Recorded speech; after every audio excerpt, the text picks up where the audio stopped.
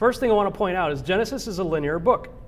It follows a very linear progression of events from creation to the time of the Exodus.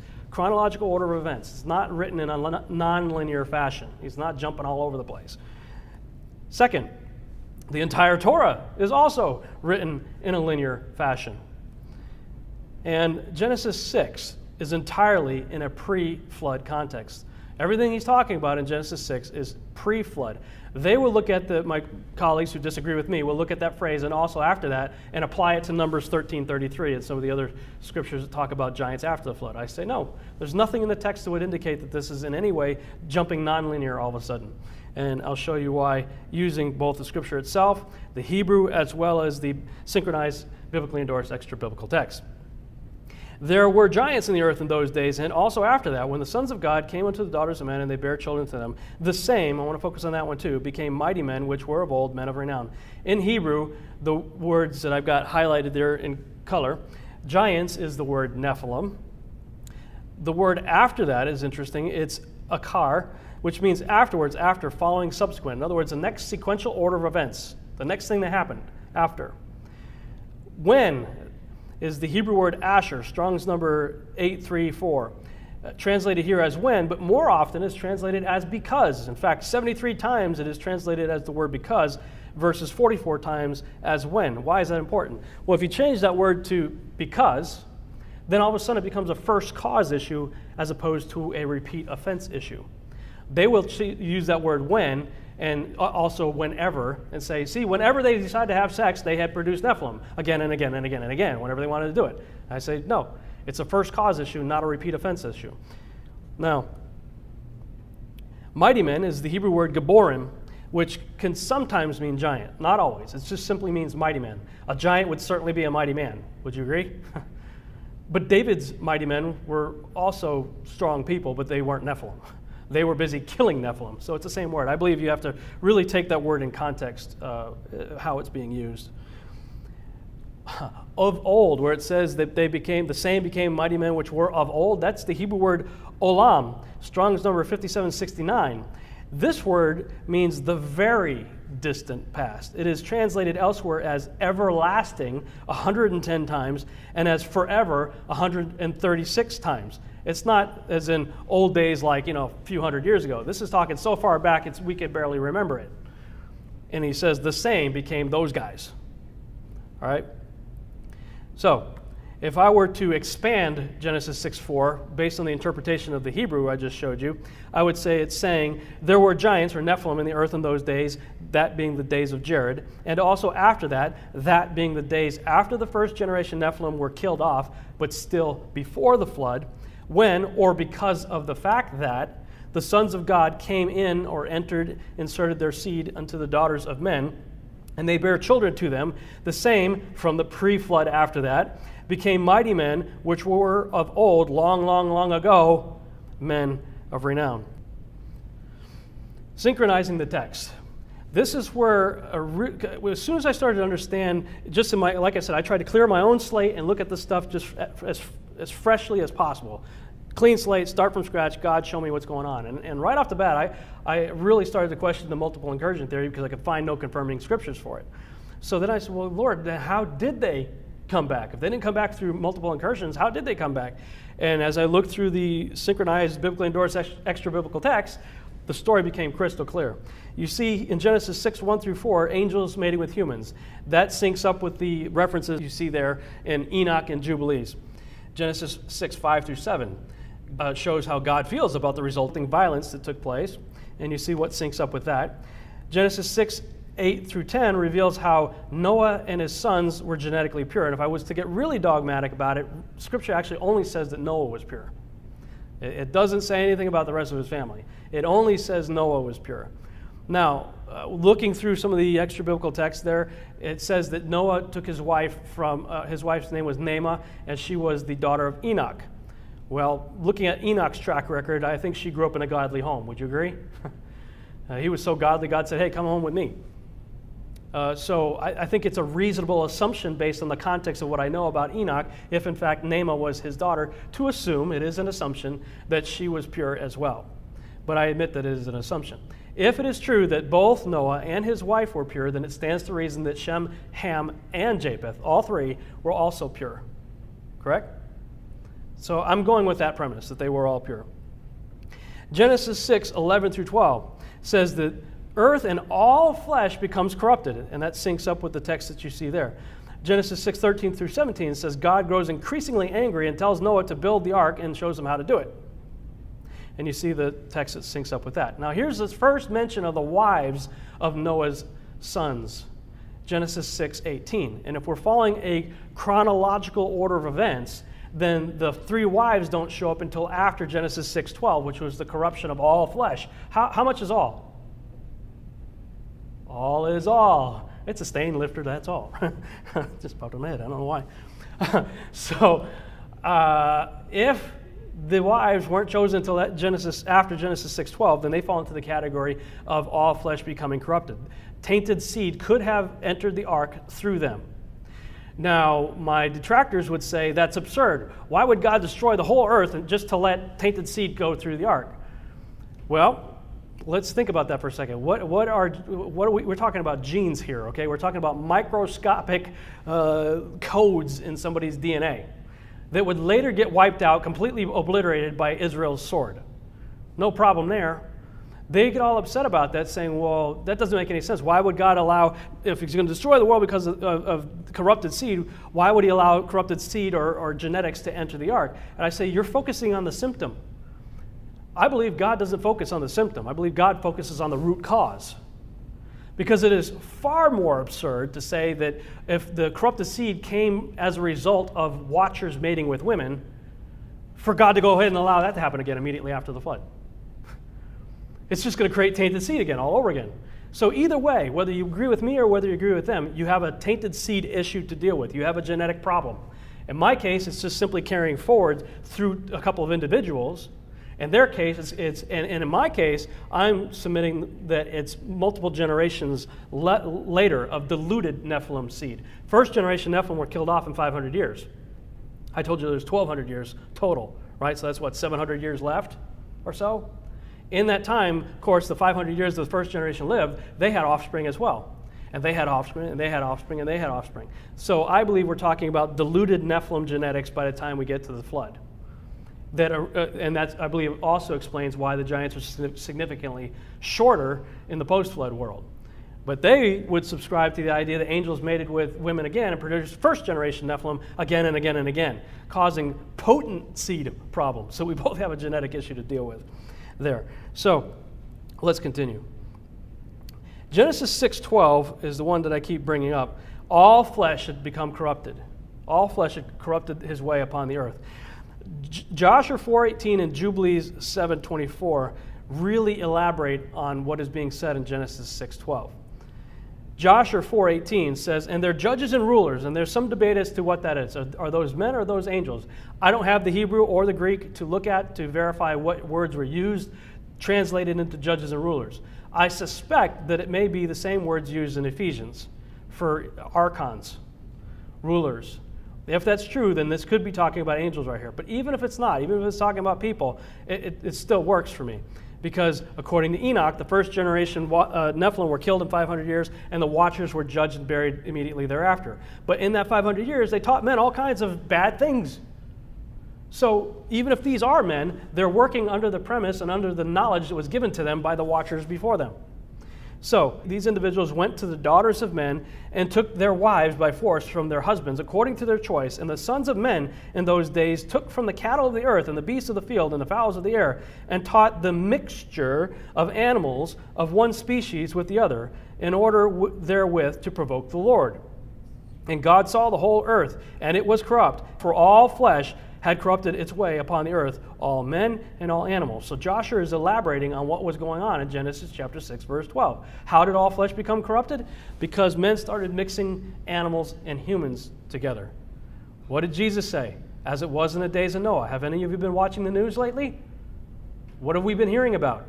And animal-human chimeras. 150 of them in Europe last year in the UK. They announced 150 animal-human hybrids were produced. That's what we know about. That's what they're telling us about.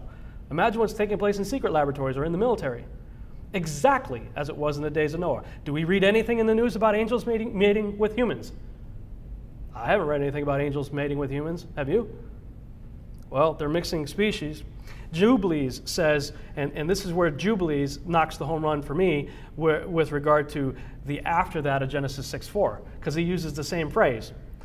And after this, after what? After the watchers were judged and buried, and after the first generation of Nephilim were killed, they sinned against the beasts and birds and all that moveth and walketh on the earth. And much blood was shed on the earth, and every imagination and desire of men imagined vanity and evil continually, which is also a parallel to something we read in Genesis about everything in their hearts was evil continually.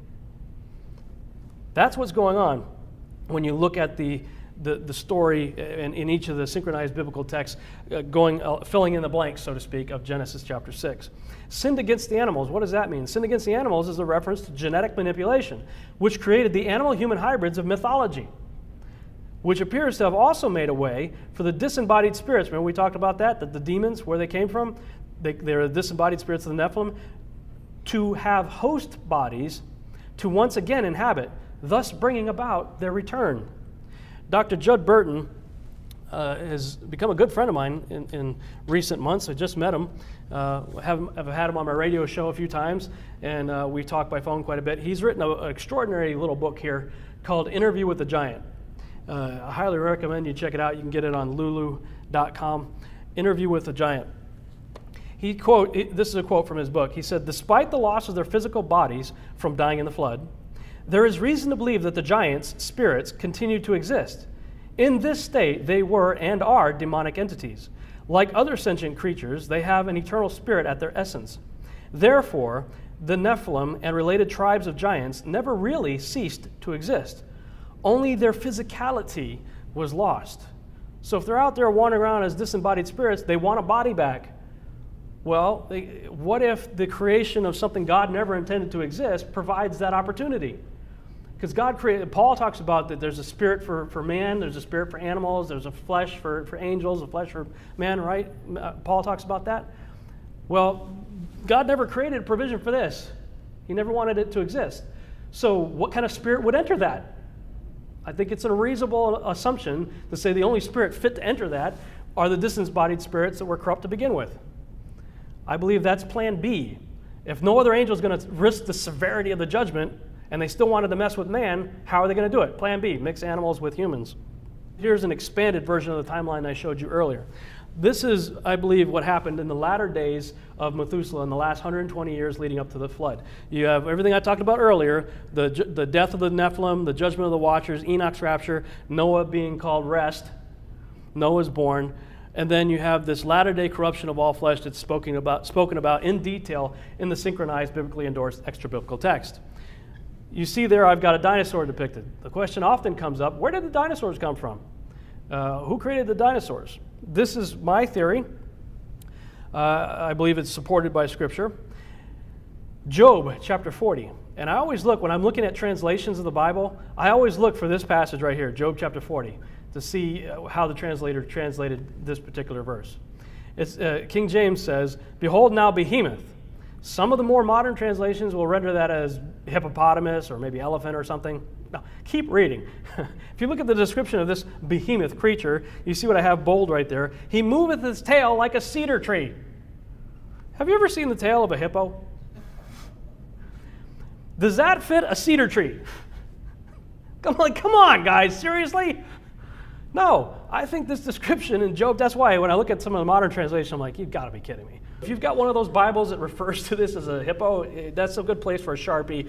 Right in there, no. Behemoth, let's stick with that one. I believe behemoth is referring to this creature right here. And God's proud of this thing. Look what God says. He talks about his bones are like bars of iron. He is the chief of the ways of God. God's bragging about this thing. He's like, look at that, as a 145-foot Apatosaurus is walking by. Not a hippopotamus. All right. Okay, so if that's the case, let's say goodbye to the hippo. Bye-bye, hippo. I believe God created the vegetarian, the herbivore classes of dinosaur, the friendly vegetarian dinosaurs. I believe God created. And I think the evidence for that, again, looking for evidence, I see this in Scripture, but I see this in history. This is a stegosaurus there carved in a temple in Cambodia in recent history, a few hundred years, maybe 1,000 or whatever years, I don't know how old it is. Down the bottom there, you see rock drawings and cave drawings and stuff. You often see dinosaurs depicted with man. But you notice what kind of dinosaur it is. Herbivore, vegetarian. There are several different, and these are just a few. There are a lot more out there. I recently interviewed Dr. Aaron Judkins on my radio show. He's another guy very similar to Dr. Judd Burton. He actually has a fossil track named after him that he discovered, one of the longest contiguous fossilized footprints of dinosaur tracks in Biloxi, down there in Glenrose. And he was there and saw the dinosaur tracks. If you've ever been down there at the Creation Science Museum and taken a walk down to Biloxi, you can see human footprints right side by side, sometimes stepping inside dinosaur tracks. So yes, humans and dinosaurs did live together, no matter what the evolutionists try to tell you. It is true. The only way this is possible is that they got through the flood. How did they get through the flood? There's only one way, because it says the flood covered the highest mountains of the world. This was not a localized flood, it was a global flood, which is why you have fossils in the first place. How do you get a fossil? You got to bury it with a lot of mud and a lot of pressure to fossilize the thing. If this thing just falls by the side, the evolutionists will tell you this thing died, fell over by the side of a creek, and then somehow became fossilized. No, the other guys come along and eat it. Have you ever seen roadkill fossilized? No. You see roadkill and it's shortly either eaten by ants or whatever. Nature takes care of it. The only way it's going to get fossilized is to very quickly get covered by an awful lot of water. That explains why we have fossils in the first place, a global flood. So I think Noah, being 600 years old, probably was smart enough to bring maybe a baby version of these on board. He's not going to, hey, 145 footer, beep, beep, beep, come on, a little to the left, little to the left. No, come on, let's be realistic. But I believe that they did survive the flood. Okay, so what about this guy here? Where did that guy come from? I don't think that was created by God, personally. I believe that, again, Scripture helps us out here. Genesis 6:12 and 13. And God saw the earth, and behold, it was corrupt, for all flesh had corrupted their way upon the earth. And God said unto Noah, the end of all flesh has come before me, for the earth is filled with violence through them. Do you think that thing creates a little bit of violence? I think so. I think that fits. And behold, I will destroy them with the earth. First Enoch 7:5. They, the Nephilim, began to sin against beasts, birds, beasts, reptiles, and fish. Jubilees 5:2. Men and cattle and beasts and birds and everything that walked on the earth were all corrupt. How much is all?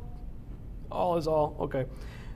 All were corrupted in their ways and in their orders, and they began to devour each other. That's a violent devourer right there. I believe that was genetically engineered from existing lizards that God created, existing dinosaurs that God created. I believe that's an abomination, just like the satyrs, the minotaurs, and all the other hybrids that we see in mythology. I told you we'd talk about the names a little bit. The names, there's probably the best $5 I ever spent is on this little book right here. $5. This book is a dictionary of Scripture proper names.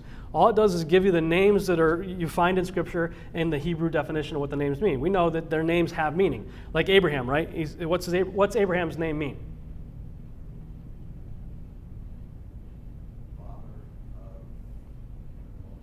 Father of multitudes, father of many nations. We've heard that. So when Abraham walked up to and introduced himself, basically what he was saying is, hi, I'm the father of many nations. His name had a meaning, right? So this is a book about the names and the meanings that they have. Well, Dr. Chuck Missler looked at the 10 patriarchs prior to the flood and looked at the definition of their names and realized, wow, this actually spells out a little paragraph here that actually tells God's whole plan for humanity. Amazing. In the names of the patriarchs. You see the names right there in the column, what each person's name means. Putting it in a sentence, Dr. Chuck Missler writes, man is appointed mortal sorrow, but the blessed God shall come down teaching that his death shall bring the despairing rest. There's the gospel salvation message right there in the names of the pre-flood patriarchs. Wow.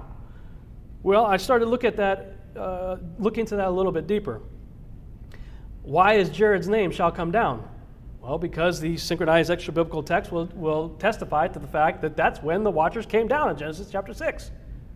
They came down in the days of Jared. They descended. And so here's this guy's name is shall descend. Enoch was a teacher of righteousness. Well, he taught against the Watchers. That's what the whole book of Enoch is about, him teaching against the activity of the Watchers. Methuselah, Enoch's son. Enoch got revelation that God was going to destroy the world, and it would happen at the end of his son's life.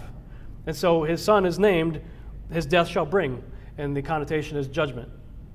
So and sure enough, 7 days after Methuselah's death, the floodwaters came. Lamech was named despairing because he was born during the time period of the first generation Nephilim. That would certainly make sense. If you look at all the corruption, the violence, and all the horrors that's going around, you would be despairing. He named his son despairing. But then what happens? All of this stuff that I showed you, the 500 years ended, the first generation Nephilim were gone, the Watchers were buried, all of that was done away with, and then Lamech names his son Rest. Noah was born after the first generation situation. Let's look at it as a picture. Look at all the chaos that took place in the beginning there. Look at when it came to the end. You could see Noah was named Rest because there was an end of that corruption. And there was a period of peace for a little while until you get to the last 120 years. The reason I focus on the last 120 years is because I believe that's what God is saying when he said, my spirit will no longer dwell with man, for his days shall be 120 years. I believe that was when God was saying, okay, you better stop doing what you're doing. I'm going to give you some time to repent. And clearly they didn't, and things got worse and worse and worse until Genesis 6:12 manifested all flesh becoming corrupted. That's what I believe is happening there. Changing man's nature. This is a little nugget just recently read in Jubilees chapter 5. And their fathers, the Watchers, were witnesses of the first generation Nephilim destruction. And after this, they were bound in the depths of the earth forever until the day of the great condemnation, when judgment is executed on all those who have corrupted their ways and their works before the Lord. And he destroyed all from their places, and there was not left one of them whom he judged not, according to all their wickedness. And he made for all his works a new and righteous nature, so that they should not sin in their whole nature forever, but should be all righteous, each in his kind always. Could this have been a preventative measure to prevent or to ensure that angels and humans could no longer breed via sex?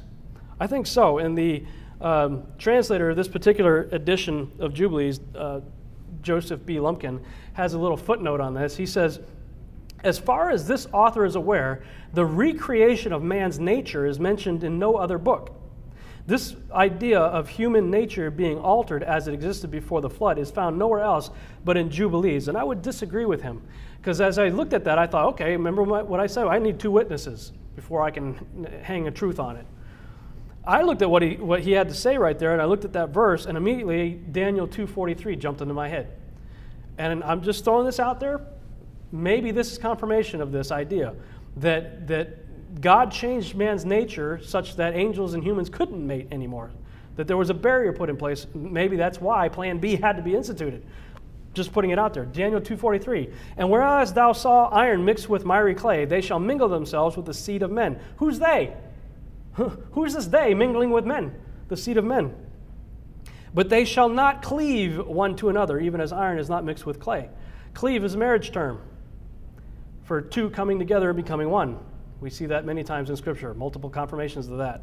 So I'm just throwing it out there. I'm thinking Daniel 2:43 may be a confirmation of what this is saying in Jubilees chapter 5. The days of Jared versus the days of Noah. Because what did Jesus say? As it was in the days of Noah. The days of Jared were marked by the mating of angels and humans, whereas, however, it was in the days of Noah that the creation of animal-human hybrids brought about the corruption of all flesh we read about in Genesis 6:12, which ultimately led to God's judgment with the flood. So if I were to take Jesus' words in Matthew 24:37 quite literally, all we need to do is turn on the evening news. There we're seeing a repeat not of angels mating with humans, as in the days of Jared, but rather the recreation of animal-human hybrids exactly as it was in the days of Noah. There's a couple of books that recently came out by Douglas Hamp and Tom and Nita Horn. And I just found it kind of poetic as I was putting this presentation together. Just put these 2 books side by side. I believe the corrupting of the image of God. God created man in what? His own image, right? When we corrupt that image, we are opening forbidden gates. And that's what these two books are about, corrupting the image and opening up forbidden gates. That's what was taking place in the pre-flood world. Who or what are Nephilim? I think we need to define the Nephilim. We've been talking a lot about them. Strong's number 5303 defines them as Nephil. Now, Nephilim, when you add the I-am, some of you are taking Hebrew classes with Sheila and I. We were taking Hebrew classes. We learned that the suffix I-am is what? Plural. So this is the plural form. It comes from the word Nephal. Properly, Nephilim would be defined as a feller, i.e. a bully, or tyrant, a giant. Do you see anything in that definition that says exclusively a Nephilim is the offspring of angels mating with humans? No. He's a bully. He's a tyrant. He comes from the word Nephal. He's a plural form of Nephal. Well, what does Nephal mean? Nephal, Strong's number 5307, has a number of meanings. Some of them are cast down, cease, die, divide by lot, let fail, to fall. That's the one everybody likes to focus on, to fall. But it's got a lot of meanings. Fugitive, inferior, be judged, perish, rot, slay, smite out, throw down. This word is actually used 435 times in the Bible. Only very few of those times is it in reference to the offspring of angels and humans. So I would submit that I think we need to have a broader idea of what a Nephilim is. There's nothing in the word itself that defines it exclusively as the offspring of angels mating with humans. So with that premise, I started thinking, well, if I could think of this in broader terms, let's think of some of the possibilities. Here are some of the other uses for that word Nephal in Scripture. The first time is in Genesis 2:21, where God caused a deep sleep to fall on Adam when he created Eve. So what is that? Did Adam become a Nephilim? No. It's just simply the word to fall. Okay? In Numbers 5:21, it says, when the Lord doth make thy thigh to rot. The phrase to rot, that comes from the fall. And thy belly to swell. In Numbers 6:12, but the days that were before shall be lost. Same word, Nephal, because the separation was defiled. In short, a Nephalim is essentially one who falls, rots, and shall be lost, according to this. I would just say it's something that has fallen or is less than what God originally created it to be. God created us in his image perfect. When we start corrupting that, you got a Nephal. You got a Nephilim. Something that is corrupted. So, derived from the word Nephal, Nephilim are often said to be fallen ones, but I just showed you there's a broader way to look at that. Some associate the Nephilim with being the fallen angels themselves based on that one definition of to fall. I say not so, because Genesis 6 says that the Nephilim were the offspring of the fallen angels. So I don't believe the Nephilim are the fallen angels. Put more simply, Nephilim can be defined as those who are fallen from their original state, the way God created them to be. Which brings up a question. Can Nephilim be produced in other ways besides being the offspring of angels? Obviously, I think the answer is yes, based on the variety of meanings for the word itself, but also based on the story that is evolving, that is coming to light as we look at all these texts combined together. I believe that there are other ways to create Nephilim. So let's consider this. Created in whose image? We were created in the image of God, right? Genesis 1:27. So God created man in his own image. In the image of God created he him. Male and female created he them. We are created in the image of God. I credit this insight to my wife, what I'm about to show you, about the possibility that the angels may have been trying to create something in their image. There's a variety of angels described in the Bible. You got cherubim and seraphim and archangels and watchers. There's all kinds of different classes of angels apparently in heaven. And you got one class of angel described in Ezekiel 1:5-10, where it describes a heavenly being saying that it had a likeness of a man. So here's this angelic being that looks like a man, but the sole of their feet was like the sole of a calf's foot.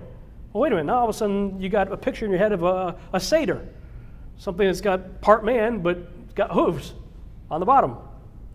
It describes that this individual, these creatures, had the hands of a man under wings. So now we know this thing has wings. And then it goes on to say that its head has 4 faces. It has the face of a man, the face of a lion, the face of an ox, and the face of an eagle. This is an animal-human hybrid coming out of heaven. But this is something God created. This is a class of angel, whatever kind of being this is. God created this. This is the wheel within the wheel story where these beings come down. So if this is what some of the angels may look like, could it be that they were trying to recreate themselves, create something in their image, in their likeness, which is why they're mixing animals and humans together? Just think about the implications of that. Now, would that create a host body that fits their angel-human hybrid demonic spirits to enter? I think the answer is yes. There's a movie that recently came out called Splice. I don't recommend you see it. It's a very disturbing movie. Just don't, trust me, don't go see it. Very disturbing movie. But sometimes I like seeing the special features even more than the movie itself. And the only reason I looked at this movie is because of the research that I'm doing. The special features had a documentary where the director is talking about what their idea was behind this creature that they call Dren. Dren is the name of the animal-human hybrid that they create. Listen to what he has to say and to what their goal was when they were creating Dren. Listen to what he has to say, what they were trying to do with the creation of Dren. Heart rate stable. Splice is about two young, brilliant scientists, played by Adrian Brody and Sarah Polley, and what they do is create hybrid organisms by splicing DNA from different species for a large pharmaceutical company. But they're young and they're ambitious, and what they really want to do is add human DNA to the mix. But the company objects to this, so they do it in secret. And then terrible, terrible things result. You can't let her out. Specimens need to be contained. Don't call her that. What's going on? Part of the excitement of watching this film is not knowing what Dren will ultimately become, because she evolves in her life cycle. She evolves in a very radical way, and she actually begins as something quite ugly, a creature or a child that only a mother could love. But as she grows, she turns into something quite beautiful, something that is possibly a step up on the evolutionary ladder. I always thought of Dren as a genetically engineered angel. So she was always going to have a kind of bird component to her, and she was always intended to have wings, and there was always going to be something delicate and beautiful about her, and something, you know, maybe that's more beautiful than a human being. There is a sexual component to this story. There's a sexual component to the relationship between the scientist and the creature that's about as Freudian as you can get. We've crossed the line. What did you expect when you made it? Didn't you have a plan? The prime directive of any life form is to procreate, and when you create something like Dren, that's an aspect of her being that you're going to have to address. And I think what's so wonderful about the horror genre is that it gives you license to go to places that you could never comfortably go with a normal film. Become unstable. This is the disaster everyone warns about. A new species set loose in the world. I mean, this film on some level is about, well, on many levels, is about evolution. It's about how Dren grows up. In some respect, it's about how we as a species are growing up or evolving. And I'm almost certain that, given what's going on with this technology, that we are going to play a hand in our own evolution.